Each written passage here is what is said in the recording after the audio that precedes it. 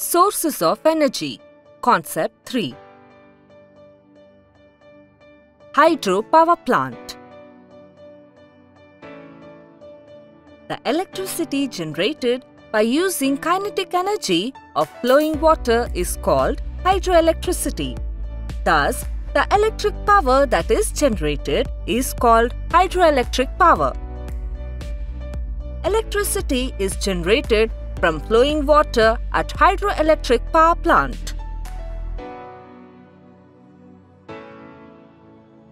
Let us describe the working of hydroelectric power plant.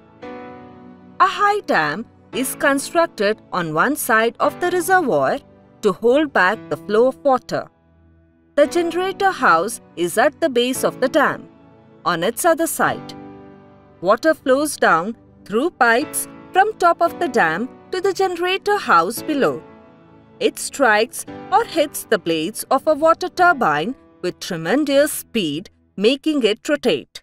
The turbine rotates the shaft of a generator to which it is connected. This makes the generator produce electricity.